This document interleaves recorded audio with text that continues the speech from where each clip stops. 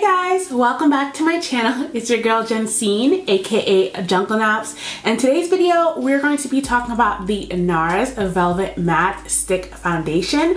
I've been wanting to try this foundation for a really long time. NARS has a really big cult following and some of their products are like A1, so I have really high expectations for this foundation.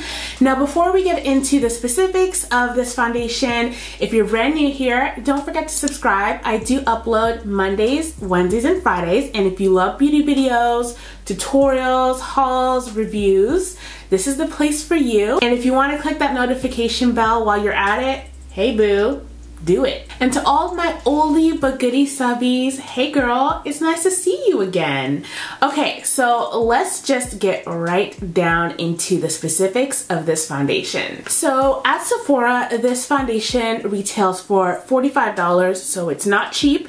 NARS is definitely like a mid-tier to almost a luxury type of brand, so I feel like that's very consistent with their overall pricing.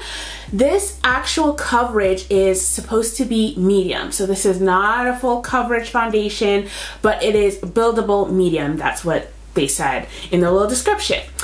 So how they recommend that you actually put this on, you use the foundation stick to apply it to your skin, and you're supposed to use your fingers to smooth it out and melt it into your skin. Now the other side of the foundation has a makeup sponge, and this is supposed to be replaceable as well. So, you know, once it gets dirty or whatever, you can buy a replacement. Now you're supposed to use the makeup sponge to go ahead and touch up specific parts of your face. I'm gonna insert a clip showing you guys on my hand how this sponge blends out. Now I believe, to me, it looks like it blends out really well. Of course, we're gonna test that out on the face and see, you know, what things look like. So before we do the foundation application, I want to let you guys know I have primed my face. On the T-zone, I've put in the e.l.f. mattifying balm, which is one of my favorite mattifying primers. And on the rest of my face, I put in the Bobbi Brown Vitamin Enriched Face Base. This is the one for oily combination skin. And it's been on for about 10 minutes, and I like to just let my foundations kind of like sink in there, you know, so that they're nice and ready to like grasp onto the makeup. Okay, so this is the sponge side that I was telling you guys about, and this is the other side with the foundation stick. The actual shade that I got is Trinidad Dark 1, and it seemed like it was supposed to be the best match for my skin tone, so we'll see how things go. Okay, so let's just start by adding it in. See, this is not too bad. This does run slightly on the pink side, but I can work with this. And it does glide on very smoothly. Actually, I almost don't even need that much.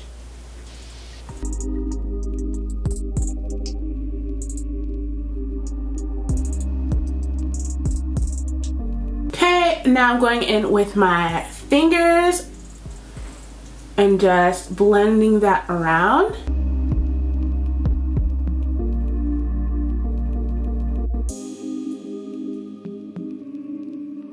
Okay, so this is what it looks like when I've blended it with my fingers. I haven't done anything, I haven't set it, nothing. It does look very like glistening on me, but I will say that as I was blending it with my fingers, not too much foundation came off my hands, so yeah, I think it blended really nicely. I will use the makeup sponge like they suggested to touch up certain areas. The blending with the sponge actually looks really nice. I did focus it around my eyes and also around my mouth because these are the areas that do have fine lines and where product sometimes tends to just collect if I'm not careful about it. But I am really happy with the sponge, although it's a lot stiffer than something like a beauty blender. I think it did a fabulous job. So I'm going to go ahead and go on with the rest of my face, and I'm going to come back and let you guys know my first impressions. And of course we got to do a wear test to see how this looks, and I'm feeling like 6 hours is going to be where I'm going to cut that off. So far so good, but let's see how it looks with the rest of my face. Alright, so I just went ahead and finished the rest of my makeup.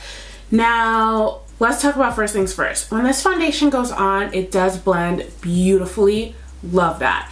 Initially, I was worried because before I set it or anything, it just looked like it was gonna be greasy, and I was like, ooh, like, nuh-uh. I almost panicked, but now it looks really nice. It does not look greasy at all. I don't look oily.